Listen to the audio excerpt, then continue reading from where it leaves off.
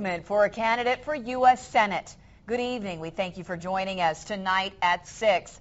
The Nebraska Farm Bureau has thrown their support behind Ben Sasse. They have, but don't expect another statewide endorsement from the group anytime soon. NTV's Sarah Kirkley joins us now from our Grand Island newsroom to tell us why.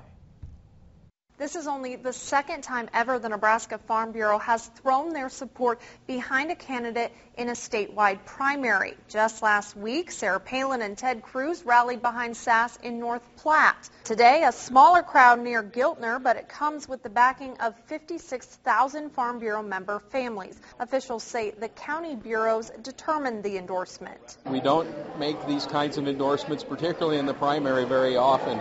But in this case, we have a candidate that our members have looked at and see as an extremely strong candidate. President Steve Nelson says one thing that sets Sasse apart from the rest of the candidates, he listens. What I hear from Nebraska farming and ranching families is chiefly about Obamacare, about national debt, and about the EPA's war on ag. Sasse says he's grateful for the endorsement. In just a few weeks, he'll face Clifton Johnson, Shane Osborne, Sid Dinsdale, and Bart McClay in the GOP primary. Dinsdale has been endorsed by former coach Tom Osborne, and several current and former state senators have thrown their support behind Osborne. All right, Sarah Kirkley in Grand Island. Thanks so much.